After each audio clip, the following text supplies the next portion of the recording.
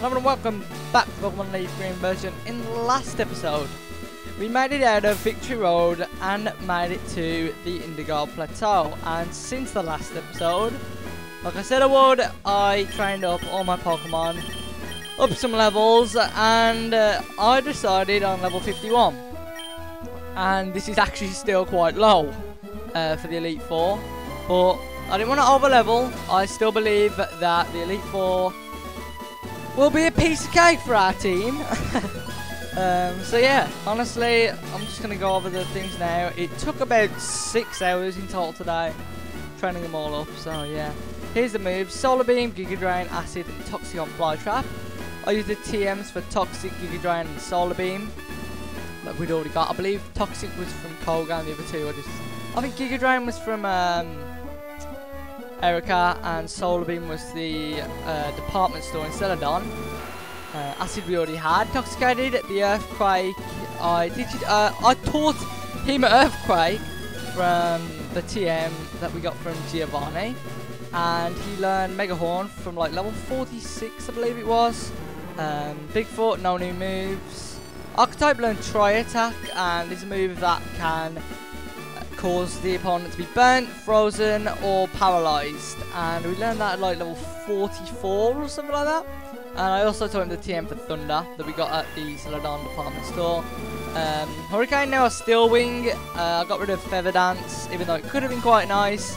I just wanted to have Fly and Aerial Ace, just so we could, you know, have two, you know, because Fly can go up for a turn, can't be hit, next turn, kind of inaccurate, well, 95 accuracy, and Aerial Ace never misses, so, you know what, Steel Wing, here it is, Steel type move.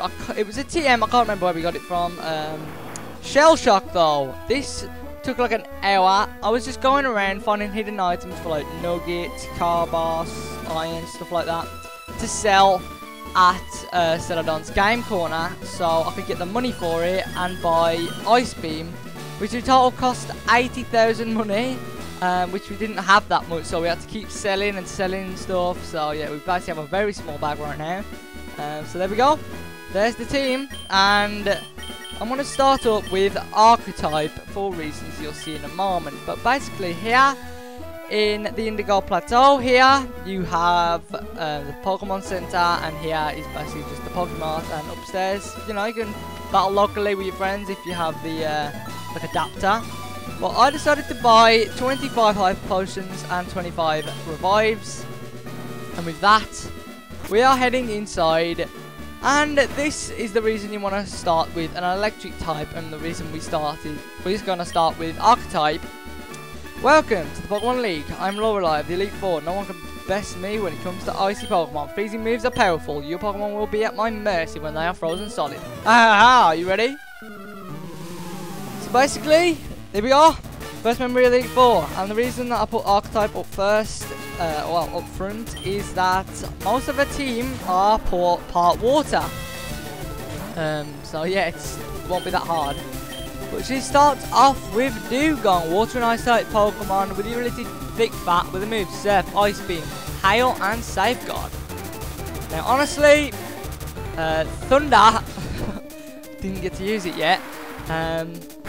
120 power and 85 accuracy. Actually, it's 70% accuracy, and would be great if we could actually land it, but you know what, doesn't seem like Archetype wants to, so we're going to use a Hyper Potion right after that. But if we do get low, we do have Ethers and Elixirs still. Elixirs. So yeah, there's actually a hidden item for a Max Elixir in the like entrance of this place. So yeah, there we go. Thunder's actually going to land, and nearly 4. Once you are entered, or once you've entered, there is no going back. Say you beat the first one, you go to the second. You can't go back to the first or go and heal up. The only way of healing once you're in here is what you've got in your bag.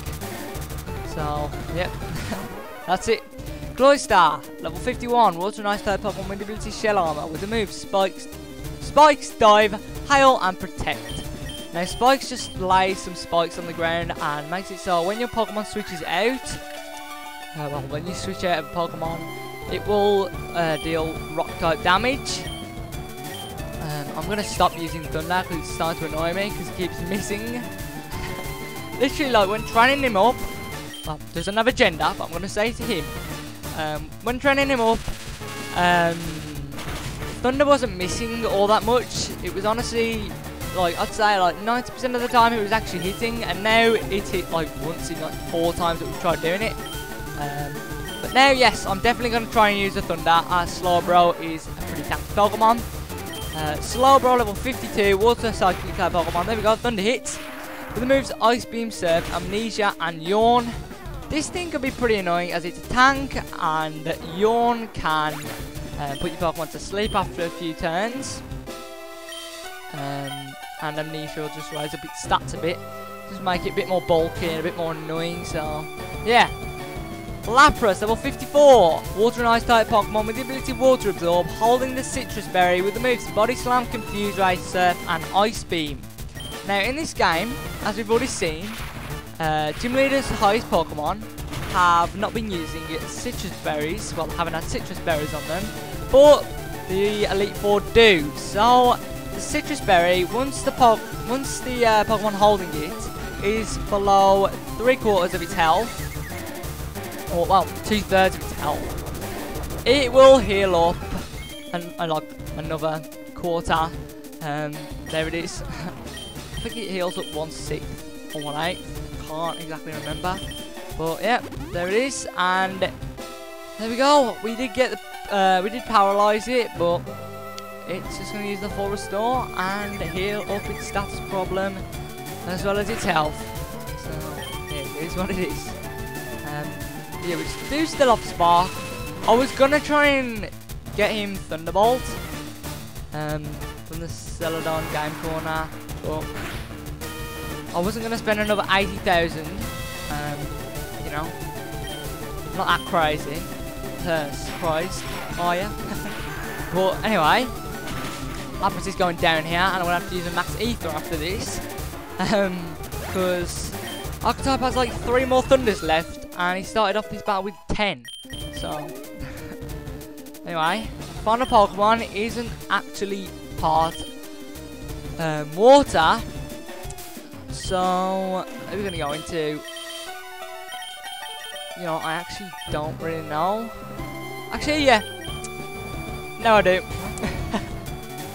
This is why it's great, and that the next playthrough that I do, probably won't have me constantly talking about the Pokemon's, you know, the opponent's Pokemon and its moves and everything, because it actually helps me out a lot.